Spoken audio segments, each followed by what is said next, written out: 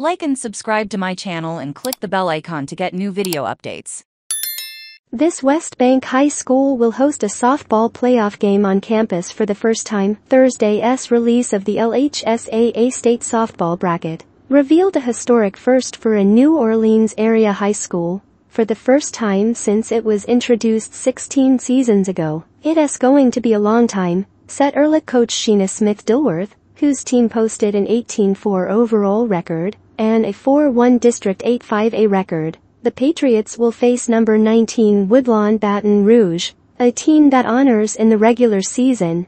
Ehrent last hosted a playoff game before the school had a field on campus in 2005. The Patriots defeated McDonough in the first round of that 7-1 the next week. Ehrent was the away team, losing to Chappell 9-0. Smith-Dilworth, a graduate of Fisher High, joined the honors as coach for the 2007 season. Speaking first season, when we only won 3 games, said Smith-Dilworth. In 2008, Ehrent added a home field to its campus. About 5 years ago, the school made some significant improvements to this field, replacing the infield grass with an all-dirt surface common to softball diamonds. I was on the front loader myself, hauling the red sand, said Smith-Dilworth, also the school's athletic director. The well-manicured field was a source of pride for Smith-Dilworth and their players. 32 seeded in Class 5A, and lost to number 1 Ouachita Parish 15-0. When we had tryouts this year, I looked at my team and I was like,